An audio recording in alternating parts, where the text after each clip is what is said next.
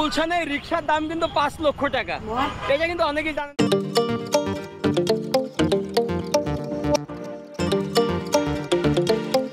Hey guys, welcome back to the channel. আচ্ছা যারা নতুন আছো যারা চ্যানেলটিকে সাবস্ক্রাইব করে নিও আর পাশে রাখা যে বেল বাটনটা আছে সেটা কিন্তু প্রেস করতে একদম ভুলো না। তো বন্ধুরা, আজকে অনেক দিন পর আবার নিয়ে চলে এসেছি বাংলাদেশের একটা সিটি ট্যুর, আর সেইটা হবে এমডি ফিজের ভিডিওর মাধ্যমে।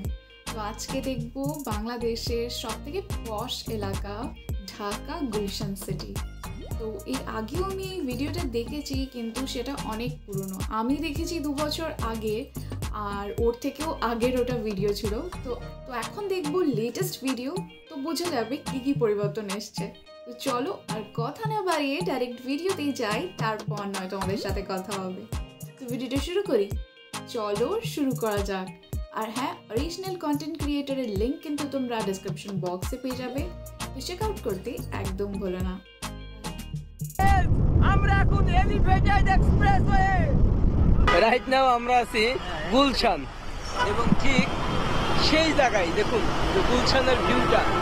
গুলশানের রিক্সার দাম কিন্তু 5 লক্ষ টাকা। এটা কিন্তু অনেকেই জানেন না। মামা, এই রিক্সার দাম কত লাখ? 5 লাখ। 5 লাখ? তাহলে একবার ভাবুন। সত্যি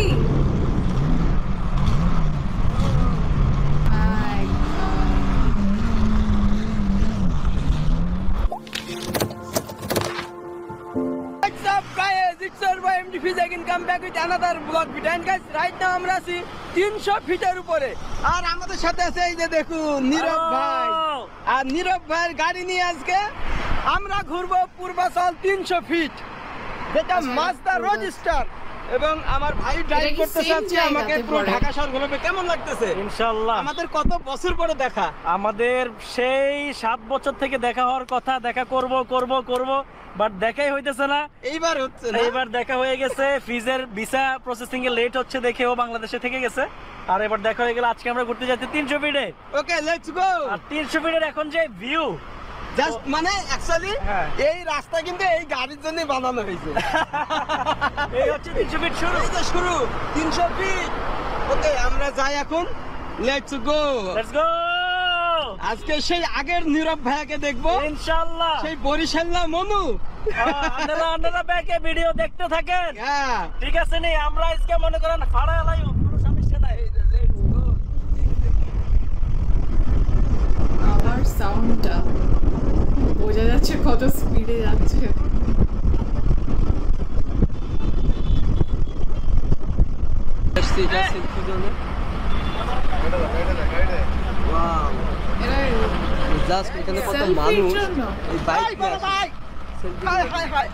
আপনার খুব ভালো ফ্রেন্ড। ভালো আছেন ভাই? কেমন কি অবস্থা ভাই? এখন কি আছে? আরে আপনার, হ্যাঁ ভাই, আপনি তো ওই যে ইন্ডিয়াতে যান। মামা শুনছে। ওয়াও, এটা একটা সেলফি। হ্যাঁ অবশ্যই, খুলে ফেললাম। মানজা রোডস্টার। ও মাজদা। আচ্ছা, এই যে গাড়িটা দেখুন, জাস্ট মানে আমার সব থেকে ফেভারিট কালার রেড কালারের এই মাজদা রোডস্টার। ও মাই গড, যে পুরো রোডের কিং। এবং এইটাতে করে আমরা ঘুরবো আজকে পুরো ঢাকা শহর। এখন আছি 300 ফিটে। জাস্ট অ্যামেজিং যে আসলে এই গাড়িগুলোর জন্যই কিন্তু এই রোড মানে একদম উপযুক্ত একটা রাস্তা। মানে কোনো স্পিড ব্রেকার নাই, কোনো কিছু নাই, কোনো সিগন্যাল নেই, কোনো জায়গায় দাঁড়াইতে হবে না, একদম কন্টিনিউ আপনি স্পিডে চলে যেতে পারবেন। এখানে এসে প্রতিটা গাড়ি দাঁড় করায় রিলস বানানো হয় এবং ফটো তোলা হয়। এই যে এই সেই ভিউ, যেটা বাংলাদেশের সব থেকে এখন ভাইরাল টপিক চলতেছে। আর আমাদের লাল পরি নিয়ে চলে আসছে। এই যে এই নিচ দিয়েই কিন্তু আপনি নিচ দিয়েও চলতে পারবেন, উপর দিয়েও কিন্তু চলতে পারবেন। এরকম 16 লেনের এই রাস্তাটা তৈরি করা হয়েছে, এবং আমরা অবশ্য নিচ দিয়ে যাব। আর এই যে ভাইয়ের গাড়ি নিয়ে আমরা ঘুরতেছি।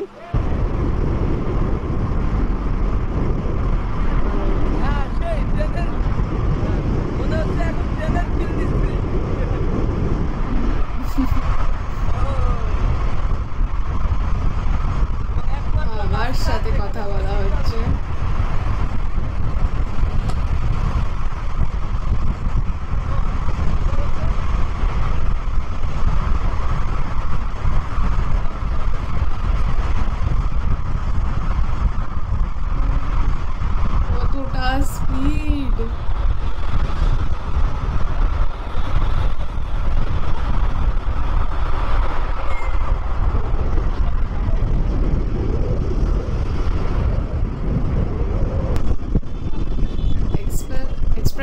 সত্যি মানে দেখতে খুব সুন্দর লাগছে।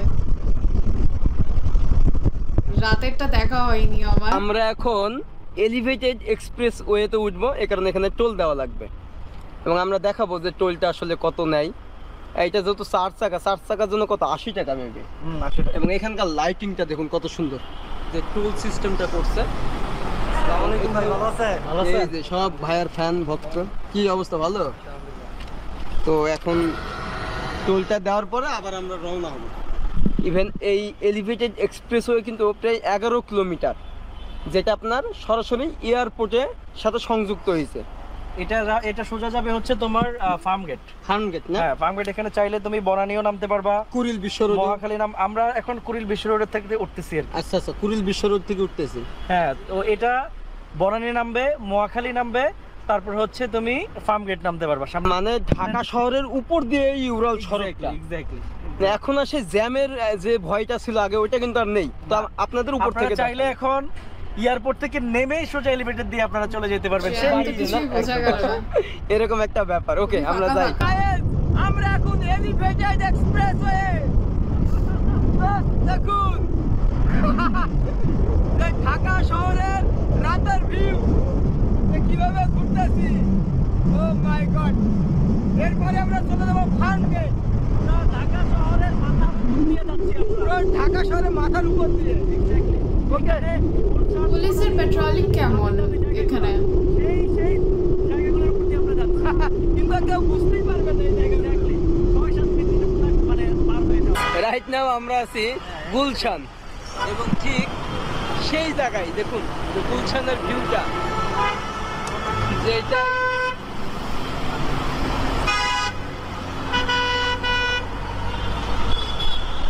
এটাই কিন্তু সেই গুলশান।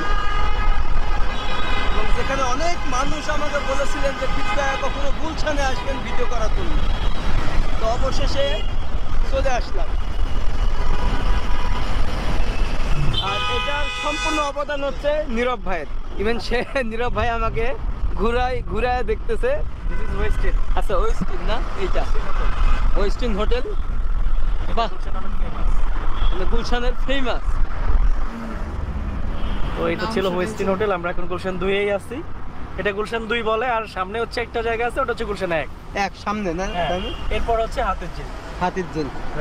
তো যাই হোক, আজকে কিন্তু আমরা একদম টোটাল ঢাকা শহরটা ঘুরে ফেললাম, সবকিছু মানে ঢাকার মানে যেটা মূল মেইন জায়গাগুলো, যেমন গুলশান, বনানী, এগুলাই তো হচ্ছে ঢাকার মেইন আর কি। মানে মেইন বলতে আর কি পশ এরিয়া বলে আর কি। হ্যাঁ, পশ এরিয়া বলা যায়। লালপরীকে পার্কিং করে রেখেছি। যাই হোক, খালি এটা দেখার জন্যই ছুটে এসেছি যে গুলশান দেখবো। আমি কখনোই কিন্তু গুলশান ওইভাবে আসি নাই, এই প্রথম এইভাবে রাতের ভিউ দেখতেছি। যাই হোক, সত্যি মানে এখানে আসলে মনে হবে অন্যরকম একটা ফিল পাওয়া যায় না? হ্যাঁ, মানে ঢাকা শহরের মধ্যে সবচেয়ে পশ এরিয়া গুলশানই বলা যায়। গুলশান।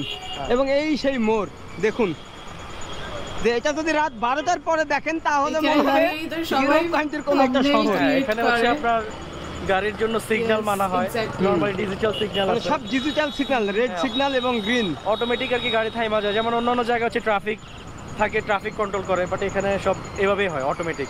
এবং আরো একটা কথা বলি, এই গুলশানে রিক্সার দাম কিন্তু 5 লক্ষ টাকা। এটা কিন্তু অনেকেই জানেন না। মামা, এই রিক্সার দাম কত লাখ? 5 লাখ। তাহলে একবার ভাবুন যে রিক্সার কিন্তু লাইসেন্স আছে, এই যে সামনে, সেটা মাত্র এই গুলশানই পাওয়া যায়। এই যে দেখুন। তো যাক, আমরা এখন ব্যাক করব আর নীরব ভাইকে এখানেই বিদায় দিব। ভালো থাকবেন, সুস্থ থাকবেন, আর দোয়া করবেন। তুমি বেশি বেশি করে বাংলাদেশকে রিপ্রেজেন্ট করো। বাংলাদেশের ছেলে তুমি, আর ইন্ডিয়াতে তো ব্লগ করছোই, সেই পাশাপাশি আমাদের দেশের যে সৌন্দর্য আছে সেগুলো দেখাও। তো আমি তোমাকে ওয়েলকাম করবো যে তুমি যখনই সময় পাবা তোমার পড়ালেখার বাইরে, তো ওই সময় তুমি বাংলাদেশে এসে ব্লগ করো।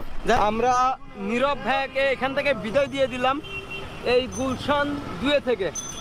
এবং আমরা এখন চলে যাচ্ছি আমার বাসা মোহাম্মদপুরে।